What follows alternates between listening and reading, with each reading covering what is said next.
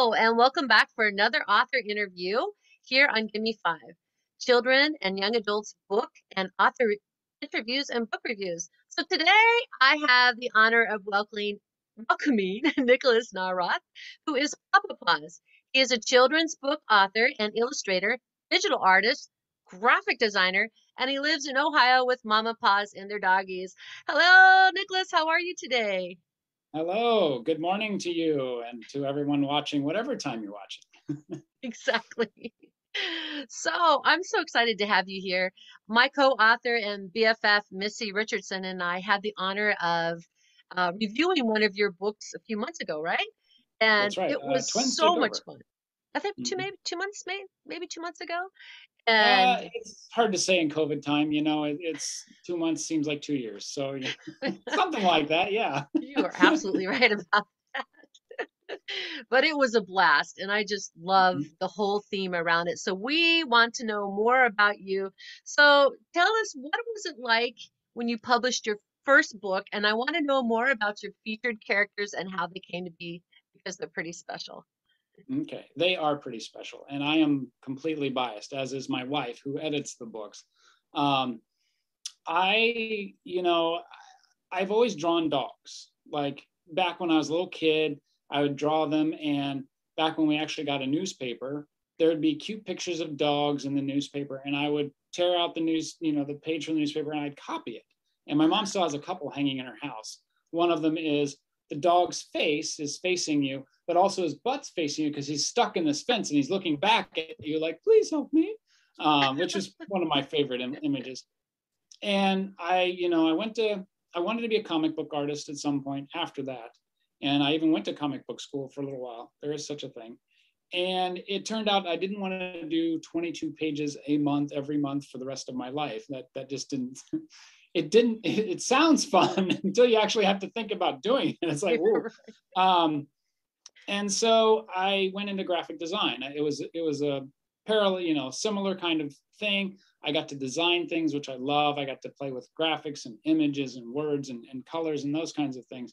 And so I kind of put, dogs and drawing off the table for a while. But then when I met my wife, she came with three little doggies. And I had been raised with dogs, but I didn't have doggies when I was single. I just wasn't fair to them to be, gone or, off and doing whatever. And then it's, late, I get home and they're like, where you been? But my wife came with three little doggies whenever I met her. I had never had the joy of owning a small dog. And she had two Yorkies and Molly, who we call a Yorkie, but she's more like a Bichon Frise, but she's an honorary Yorkshire Terrier. That's what we call it. And little Gracie passed away actually the weekend after we got back from our honeymoon. Oh, Gracie And was in our book that we reviewed, she was right? book number 3. And when after she passed away, she was very special, and she had a lot more problems. Yeah, I know. She had a lot more problems than you saw in the book. She had small dog encephalitis. We had to give her special food and medicine, but she was just like the book. You could not tell anything was wrong with her. I mean, Oh, she would play with the other dogs. I watched her personally move to two new houses and she navigated around them as if she could see all the whole time. I mean, it's wow. just, she was incredible. And she would always defend Mama until she got used to me. She would bark at me when I came in. She bark, bark, bark, bark. But then she would snuggle between us. She was sweet. And after she passed, I'm like, oh my gosh, wouldn't it be cool to do a book like The Little Engine That Could, talking about Gracie, about her bravery and kindness and those kinds of things. And so that idea had been back in my mind. And, then a couple of years later, couple things happened. I drew a little sketch. I should have had it ready to just like show you here. I drew a little doodle at work one day because I'm just, when I'm on the phone, I'm always doodling or I have to fidget or something. And I'm like, well, that kind of looks like Molly Paws in a way. And I'm like, huh, okay, well, I'll put it in my keep file. I scan it, I put it on my computer, and I'm like, okay, something to come back to. And then my buddy, he wrote a book, which surprised me because he's a very low key kind of dude. And then one day he calls me up and goes, hey, would you like to design my book cover? I'm like, what? You wrote a book? And so that's like, and I'm like, how did you do this? He's like, oh, I just in my spare time, I just did it and blah, blah, blah. It took me a couple months. And I'm like, well, and I think that kind of inspired me. It's like, and he's smart, capable guy. I'm like, well, surely I could make a book if he can make a book, I mean, my gosh. And then I got the notion, the other aspect of this is that Molly and I specifically, Molly is so easy. She's the easiest dog that either of us have ever known. I can take her in the car with me without a leash. She will sit, she will stay by my side. She hangs out with me, and we called those Papa Paws adventures. We'd go get pizza, drop things off. We do Target runs now. I took her out. We returned to the DVD to the library, and I picked up a couple of groceries. She came with me, kind of thing. We washed the cars, and so then I'm like, well, what about something like this? Yeah. And so that's where the idea sort of germinates. So the characters were easy in that there are dogs. Yeah. Literally, Miss Mia was the original trifecta is Miss Mia, Gracie, and Molly. I've got their picture right here. I don't know if it's going to show up on the camera or not. Up a little bit. Up. Okay. And then it's a little reflected. So Molly's on the right, Miss Gracie's here, and Miss Mia's over the last one over here. So that's the original trifecta. Precious. And then, I know they are, and we love them all. And then throughout the years, we've had a few more dogs. Our beloved Zozo passed away in 2019 after only 9 months. It broke our hearts. It really did. So hard. It is. It really, like, I still to this day, like, driving down the street where we are fortunate to live close to the vet. And then there's the vet and then the emergency vet's like a 2-minute drive. And whenever I hit that stretch of road, I still think about it. I mean, and I miss her every day as my wife does. They're family members. They're family. They are. Mm-hmm. They are. And Molly was such a good big sister to her. Mm. And I think Molly still kind of misses her. In my mind, I might be projecting my feelings onto her, but they were best buds, and she was so sweet to Zozo. It was so cute. And before that, we had Harley. So after Gracie died, we adopted Harley, who was a rescue from a friend. He could no longer care for her, and Ellen's like, we have to take this dog. And we'd never had a dachshund before, but oh my gosh, dachshunds are amazing. This dog. Ellen watched her in the yard one day. She had a splinter in her foot, and she's like, ripped it out, spit it out, and just kept on going like nothing. Whereas like Miss Mia would be like, oh, my paw is hurt. My paw is hurt. So it's like, please help me. And Harley, she also was barking in the yard one day, and I went out, and I'm like, what is she doing? And there was this huge bug. It was probably about this big. And it looked like a thing from an alien movie. So I scooped her up, put her inside, and I'm like, did a quick Google search. It turns out it was called a wheel bug. You should really Google it if you've never seen one. And it's this bug, and it's got this round part in the middle of it. That's why it's called a wheel bug. They apparently eat like aphids and other bugs that are bad for your yard. So they're good for your yard. Yeah. So I didn't have to worry about it poisoning her or anything like that. So I just left it alone. But I'm like, oh, this is one ferocious dog. What planet am I on right now? Right? I know. So Harley passed away, and then we got Zozo. And then 9 months later, Zozo passed away, sadly. Goodness. And we got who's Macy. Left? I know. Well, then we got Macy after Zozo passed away. And then in January of 2020, actually, we had heard about a bunch of Yorkies got dumped in like a park or something, abandoned. And the organization we adopted Macy from was one of the people that was caring for them. And we reached out to our contacts and said, if you got a little baby Yorkie, we have room in our hearts in our house for another one. And that's where we got Marley, or she's known in the books, Momo, because I wanted to make the twins, a fun, sort of parallel name. So Zozo and Momo. So the three now that we have with us are Molly and Marley and Macy. So we got 3 M's. And unfortunately, Marley and Molly sound enough alike. Sometimes they both come. Both of them are like, what? Whenever yeah. So I try to use Molly Paws' full name, Molly Paws. That is her real name, is Molly Paws. Yeah, so And is that yeah, Molly we see in the that background is there? Molly back here. Let's see if Do you think Molly, come, she might want to do an appearance? come see. Come see. Yeah, there you are, baby. Look, I got something. I got a goodie for you. Molly! Yeah. Say hi. Yeah. Yeah, she is. Molly just turned 14 in October, and she is not a diva about starring in her own books. She rather enjoys it. And I actually have, this is her cover, and then this is Molly in real life. She is So adorable. yeah, she is. I love her to death. Huh? Yes, you're such a good girl. Oh, you want more? Okay, you can have more of those. And then so actually book 4 that's coming out soon. I hope it's okay. Hole in the Fence comes out in January, and it has Harley and Macy, and this represents the whole group. You know, at this point, I've introduced all the dogs that we have currently had to this date, kind of thing, and now we can have fun and just plug and play, and put them in wherever we need to, kind of thing. And so after book 3, which was Gracie's book, that was a tough book. My wife and I both cried while we were making that book because it was a lot of emotion for us. So book 4 is more of a less heavy topic. It's more about playing. They're playing in the yard. They find these holes in the yard. Who did these holes in the yard? What's going on? These kinds of things. So it's super fun. It's a cute little adventure that's the main spirit of the stories, which is just everyday life, things that happen to dogs or people. It's like they get to be together in spirit in the book, right? Yeah, and I love Yeah. that Zozo and Molly can still play together, and Zozo has a twin, Marley, and they can play together, and she can live, Zozo can live forever. They all can, which is pretty neat.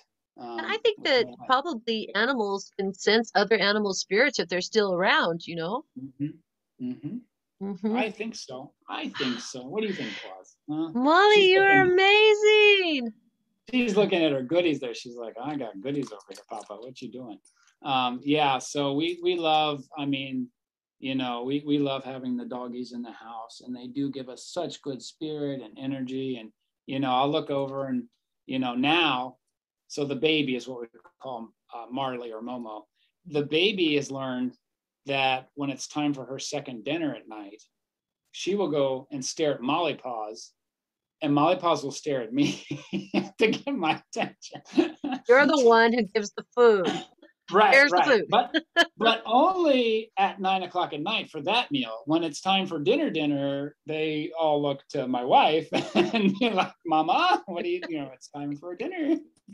And I love the fact that the books, Missy and I were discussing your book that we reviewed. It is such a wonderful way to introduce lessons of life to the kids through Molly Paws and her sisters, the twins. And I adored it, and about sharing, because kids have a hard time, you're moving into my house, you're taking my toys, right? And and so it was done so perfect that a child could understand it and get a good message from it. So I love that you've been able to craft that together, And I have for to give due credit to my wife Ellen, because I will do the layouts, and then I'll be like, what do you think? And she is really good about, like, okay, these are children, targeting, the little ones up to age 5. And it's like, okay, what makes sense for a little kid? Are they going to understand, this word or that, or that? So she has really helped shape the stories. It's funny. I'll go in, we're working on book 5 now, actually. And so actually we were just talking about it today. And so it's like, I have all these edits, and I'm like, oh, this is great, honey. You're going to love this book. She's like, well, what about this, this, and this? I'm like, oh my gosh. I'm like, yeah, you're right. It's kind of like one of those, like, yes, I love it. And she's like, what about? I'm like, oh man. But it is good, and she's really good at the editing process, thankfully. And I think she really helps shape that end product to really be that sharpness where you get just the right word and just the right intonation. I mean, and there are some things that, like, if I wonder about, like book 5, we're going to do bath time. And so, like, there's a scene that's really cute about them adjusting the water, hot or cold. and I didn't have Ah. room to draw the water coming down. And I'm like, it'd be nice if I had the water in there, but I like this layout without it. Well, my wife goes, wouldn't it be better if there's water in there? I'm like, okay, I'll find a way to make it fit. You know, Maybe it's like things like testing their that. paw in the water. Well, it's actually I ended up just doing a stream of shower because they're adjusting the hot and cold. And then it's some fun with ears going up when it's too hot, maybe.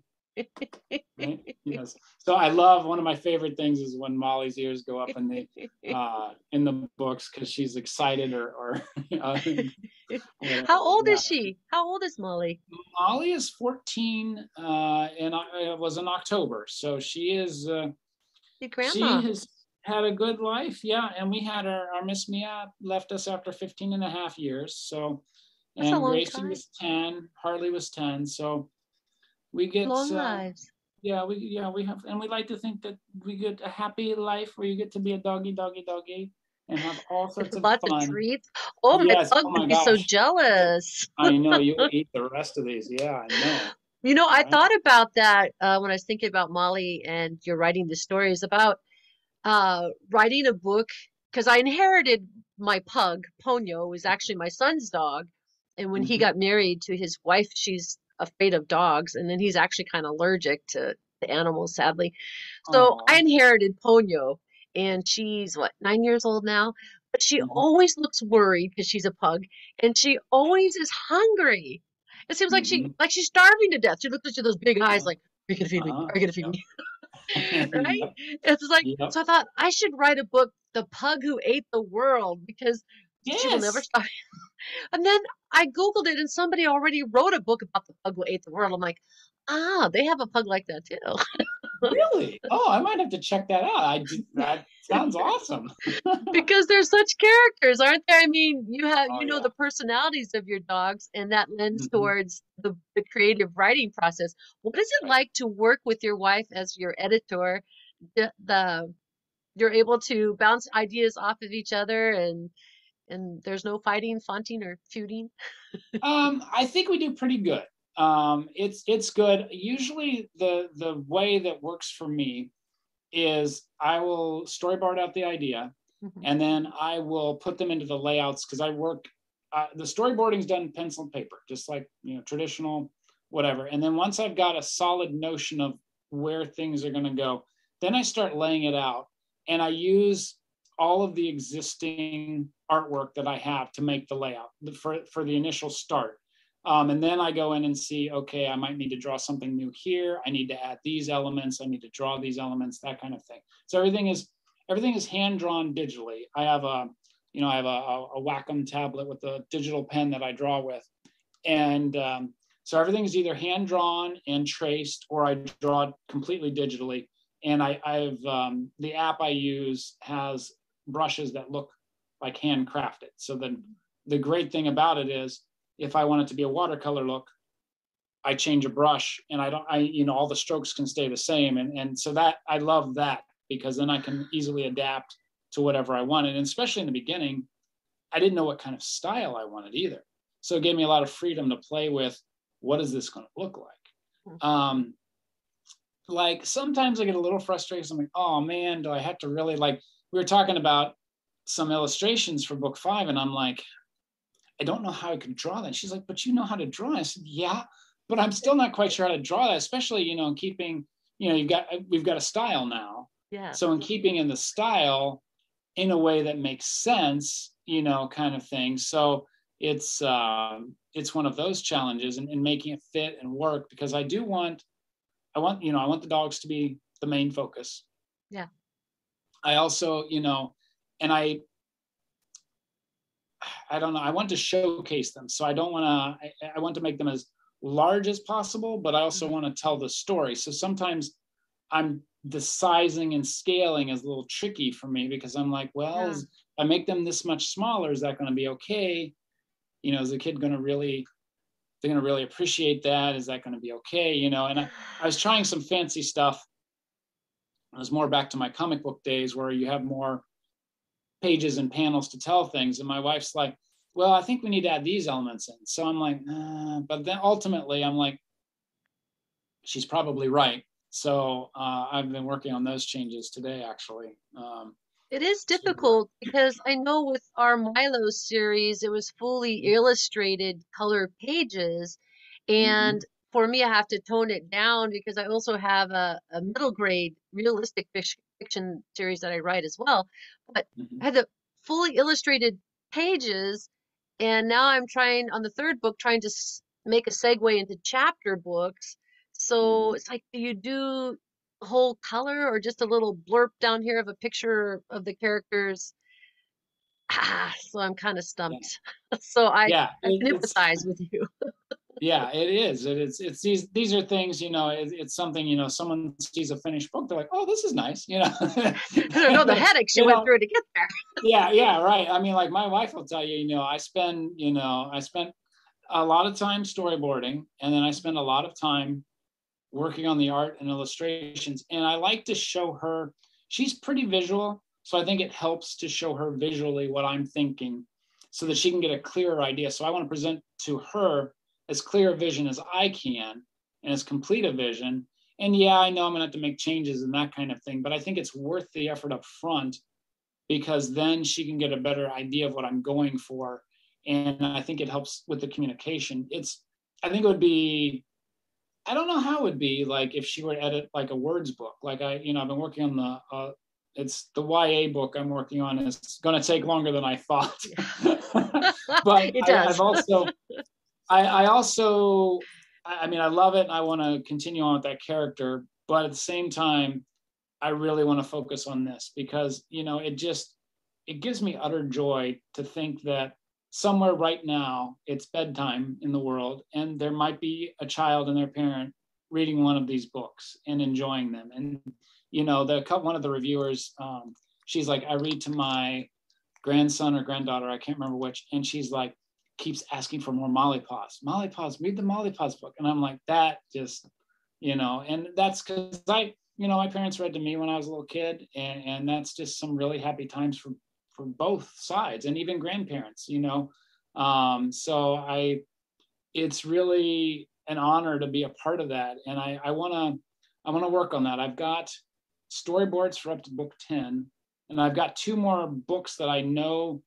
the theme and what we're going to do. They're a little more complicated because those will be a counting book and an alphabet book. So that's a lot more complicated to do, but I want to have that solid base of books so that if a child is like, I want more Molly Paws books, and there's only two, it's like, wait a minute, So I'd like to be able to have some out there for the kids. Yes, and my grandson is 6 months old now. So I imagine by the time I'm going to be reading him books and he's going to bed at night, maybe you'll have a box set. Maybe that'd be nice, wouldn't it? That'd be super Yeah. fun, wouldn't it? Yeah, And then yeah. because shipping is so expensive from the United States to Korea, so I'm saving up all the children's author books that I've been interviewing that I love.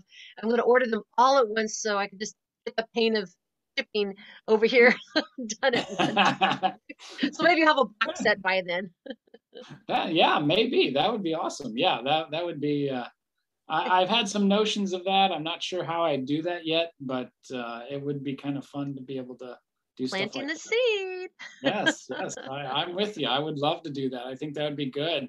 Yeah, So yeah, I maybe. imagine when you were growing up, since you like the comics, did you have like a certain book that was your favorite? Were you strictly a comic book kid, or what was your favorite book growing up? Um, I actually still have them.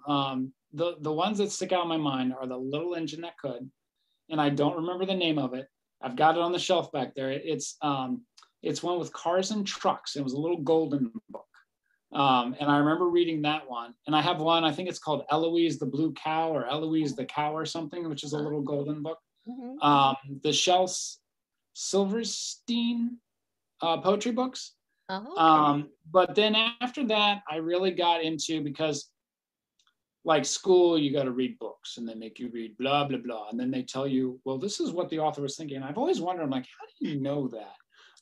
That's my person. Right. But so I got a little like books. I think that's, I turned into comics, and it was sort of that nice hybrid of these fun books I read as children that were picture-based, but as a little bit, it wasn't a novel kind of thing where I had to read it for school and report back on. It was just something fun for my own enjoyment. So I was on comic books, from like age 9 or 10 up to, 20s, I would say. I think when I moved out is when I sort of stopped. But even then, like, I see a comic book and I hear about the storyline, I'm like, ooh, maybe I should buy that. And I may have gotten, now there are graphic novels, which are the collections of the stories. So sometimes I buy those. Like El Defo is really good, a graphic novel about a girl who has some hearing problems. That's really good. Yeah. Oh, wow. Yeah. And the author illustrator said, it was really a lot of work just going frame by frame by frame by frame for this, 100-page book, so I can just imagine. I can't even draw stick figures well, let alone 100 pages of. Right. Right? Yeah, it's 100 pages, and then the pacing and the different sizes and yeah, there's a lot to consider on that people don't think about. So Nicholas, I'm a teacher as well. So my students are obviously Korean students, and they're elementary, middle school, high school. And a lot of them like to watch the YouTube videos because, as you know, or maybe you don't know, here in Korea, we've been under the mask for 2.5 years now with COVID. So we've only seen each other's eyes for over 2 years. So they like to watch the video so they can actually, well, that's what teacher looks like underneath that mask, right? Right, yeah. But a lot of them have been super inspired by the author interviews and the book reviews, and I'm starting to notice that they're wanting to write their own book. So what advice would you give to students or youth out there who are aspiring, thinking they might want to write? What's some advice that you could give to them as an artist and an author? That's a good question. I was always told, write what you know. And I'm like, but I was always interested in like sci-fi and superheroes, and I never could figure out, how does that come together, kind of thing. And then I started doing Papa and Paws books, and I'm like, oh yeah, I'm writing about my family, and it's a fun and interesting thing. I'm like, oh yeah, how about that? That just ended up, through happenstance. As an artist, whether you're a writer or a visual artist, any new experience you get goes into goes in here, and it gets churned around and it comes out in some form or another. So try to experience as many different things as you can. If you like to travel, do that. If you like to go to museums, do that. And I know that's hard with COVID. I'm not doing any of that right now myself, even though the US is like, hey, we're open for business. I'm like, I'm not ready for that. But even, watch a documentary about a place you've never been to. And then if you're going to draw. When I was a kid, we did not have YouTube. So in order to learn to draw, you had to go to school, pay for a class, pay for a book, that kind of thing. Whereas now you can go to YouTube and you can have many wonderful drawing lessons for free. So if you're interested in that, try the same with writing. There are many writing lessons on there. And I would say if you're interested in it, give it a try and see and write things. My first comic book that I wrote when I was 9 is, I look back today and I'm like, oh my gosh, I was 9. It's, it's not the greatest, but it was about my dog Woody, and it's about Golio, which I don't know where I came up with that name. Golio was his name. And he was a mustached man, and it was about him and the dog. And somehow Mr. T got in there because he crashed into the house and like, so, so I just started making them. And for me personally, I learn more by the doing of it. And, you need some kind of instruction if you literally don't know the steps to take. But once you know that, you practice and learn it. And if you don't like it, that's okay. Try something else. Within the creative field, music, drawing, writing, poetry, there are so many different areas of, you could do special effects for movies. So it's, especially when you're in school, now that's the time to be like, oh, well, this sounds like fun, that kind of thing. So that would be my encouragement, just experiment a little bit, see what you're drawn to. Because like for me, I'm like, oh, I like this, I like that. You know, we're talking about going to Japan and, you know, but my aversion to plane rides, right? So the odds of me actually going to Japan are pretty low, right? But I'm still drawn to that. But I am not drawn to, you know, pilot a boat.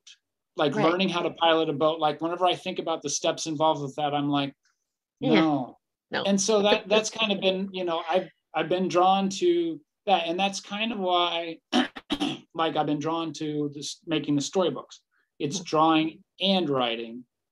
And it sort of gets back my childlike sense of fun. I credit improv class with a lot of, like, I'm a perfectionist, and that helped me learn to accept that it doesn't have to be perfect, Right. and put it out into the world. So I think that's the other thing for artistic people in particular, is you have to learn to accept it's not going to be perfect. The great thing is nowadays you can self-publish, and if version 1 you're like, well, it's out there, and then now I want to fix it for version 2, you can do it, and it's not a big deal, you know. And I think it's a wonderful way for people to, you know, get out there and do it. Yeah, you got to market, which I still, marketing is a whole nother beast, but you know. I didn't sign up for that, but sadly, Right. as a self-publisher, you have to learn marketing too. It's Right. like, God, I didn't go to school for that.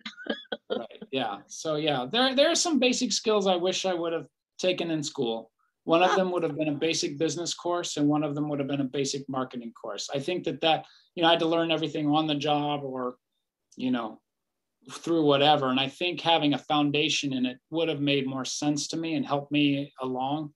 So kids, if you are going into an artistic profession, even if it's not a part of the curriculum, take at least one business basics class, a marketing class, and some kind of, like, I don't know if I want to call it accounting, but like, so you know how to do like your income versus what you're spending, so that you know whether you actually can eat this month. You know, Return on investment, ROI, right? I think it's called. Yeah, right. You learn what that kind of thing. That would be my.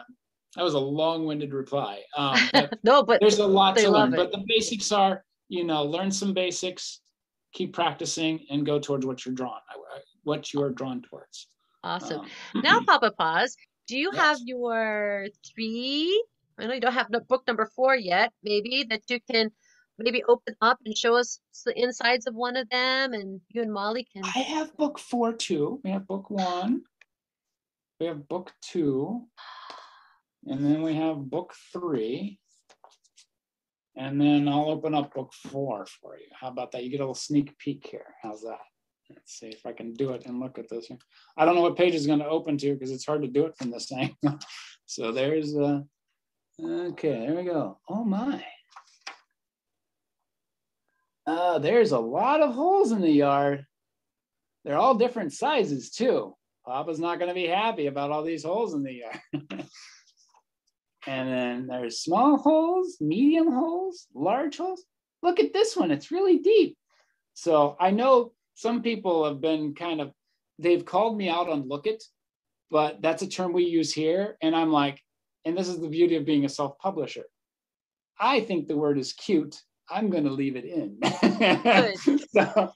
so that one. And then, who could have made all these holes? A bear? Let's say, he says grr. The bear says grr. A raccoon? Grr. A kitty cat? Grr. I don't think it's the kitty cat. No. Do you want me to go through the whole book, or? No, this is great. Okay, all right. I can't read that one backwards. Let's see, what does it say? Thank goodness, we've been looking for you all day. Hey, Harley, wait for me. I want to play too. Wiggle, wiggle, wiggle, wiggle.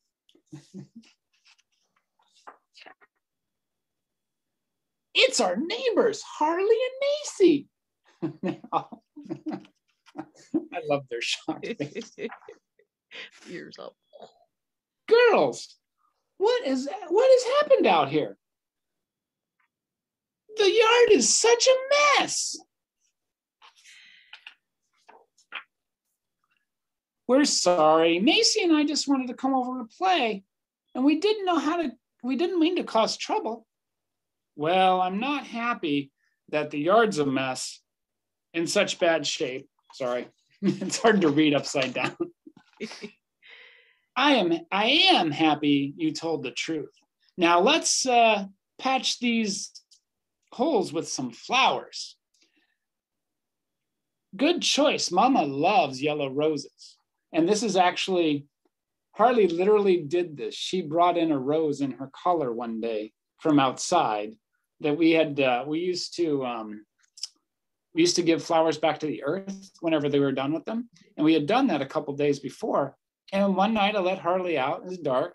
She came in, she hopped up on the couch with us like she normally did. And I was sitting there, I looked over and she had a rose strung up through her collar. And it was just, and she, nothing was wrong by her means. She's a tough dog. She's like, well, I've got a flower on me now. Here I go. So cute. I have pictures of it. It's adorable. So that inspired this moment right here. I love now it. We're getting to the exciting part here because we've got, the flowers smell so good. They taste good too. Zozo's the little, she's the smart, independent one there. She's got to try these. Wow, the roses are beautiful. Now let's make a hole in the fence. What did you say? Papa, are you feeling okay? We're going to make a doggy door in the fence so you two can play anytime you like. And then you can see the list of items they need. A hammer, nails, paint, and help from the doggies. And the doggies are going to be able to hop through and the door opens. Oh, that's great. I love it. And let's see here. We're almost through this book here. Let's see. Oh, yes. And then it's looking great. Keep up the good work. And you've got Miss Mia's in charge. She's the boss. And then you've got Marley. She's taking a little break, sniffing some flowers. Zozo's doing the math, which is a term we use for her because she would sit there and we'd do uppies, which is we'd sit on the couch. And she was just she was 4.5 pounds when she passed away. And she would hop up on her legs. And like that last hop, she would leap and we'd have to catch her. But she'd always stand there for a minute. It was like, and we always said, she's doing the math. And then she's like, doom, doom, doom, whoosh. And then she'd make the leap and we'd catch her. It was cute. Molly's got the paintbrush with Macy and Harley's doing some hammering over here. I love the hard hats. Oh, thanks. Yeah, my wife is like, right? And my wife is like, well, why don't you make them pink? I'm like, oh, yeah. Why? So, yeah. And then it's nice teamwork, girls. Thanks for helping to make the hole in the fence.